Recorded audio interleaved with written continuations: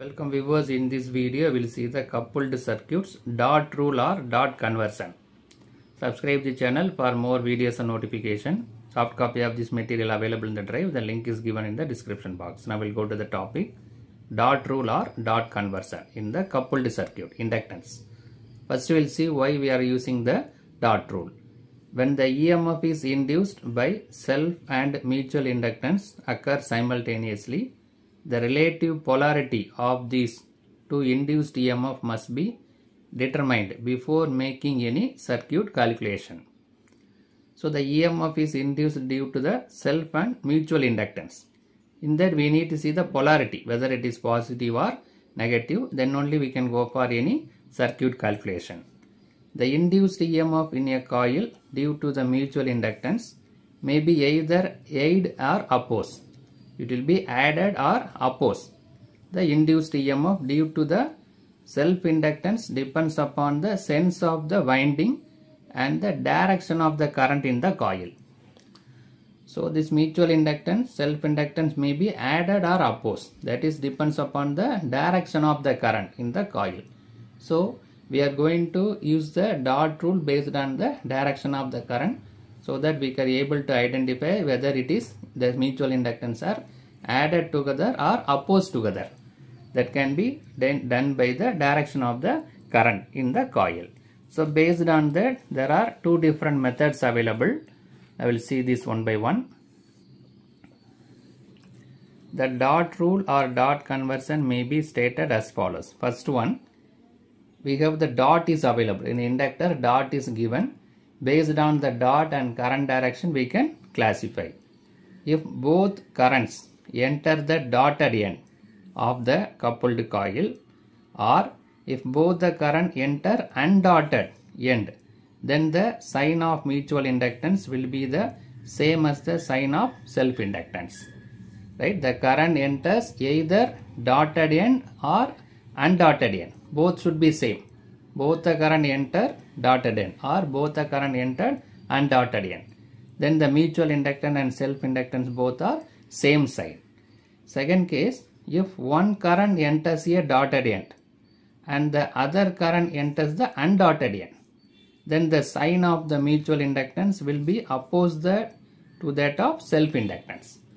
If both are different, one current enters dotted, one current enters at undotted end, means self-inductance and mutual inductance are opposing each other.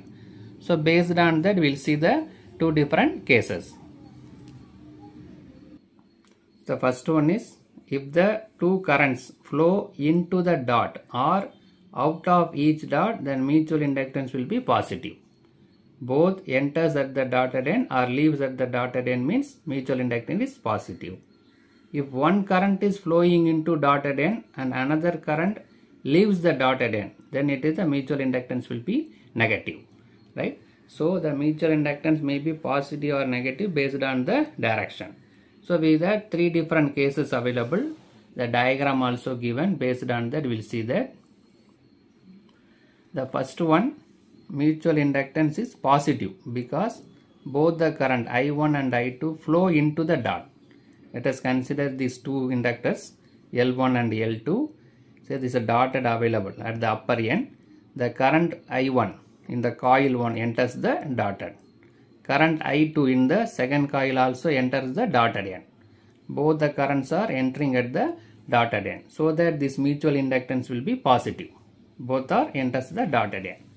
In the second case, mutual inductance is positive because both the current I1 and I2 flow out of the end, out of the dotted end.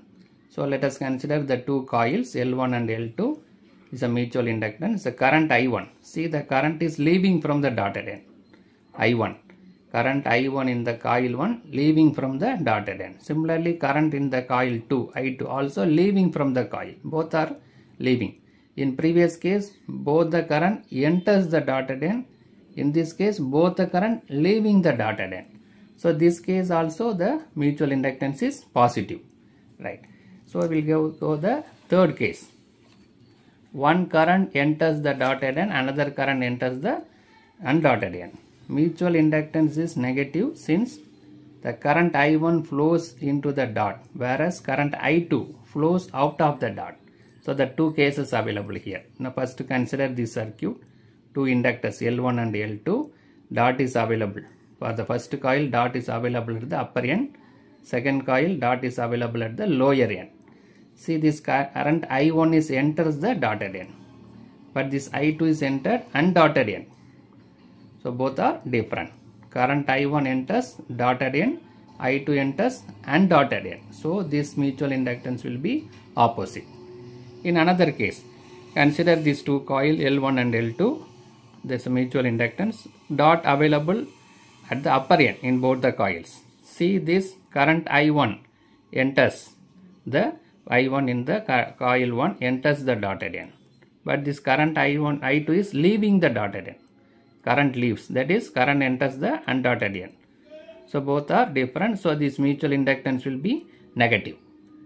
So in this video we will discuss the dot rule or dot conversion. We have positive or negative based on the current direction. Subscribe the channel for more videos and notifications. Soft copy of this material available in the drive.